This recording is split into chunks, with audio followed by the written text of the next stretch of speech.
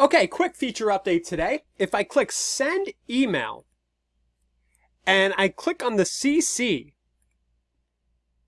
and I click inside this box, you'll notice a field that says Spouse Email and then an email appears right here. So now when you go to send an email to a contact from within the contact record, if you have a spouse attached to them, their email will quickly pop up so that you can send them that info as well. So how do we get the spouse email into the system? We go up into the contact record, which is where I am right here. We click on Profile Details. And then over on the right bottom side, you'll see where you can add the spouse information to that contact. So we just add the information down at the bottom right. We click Save Changes.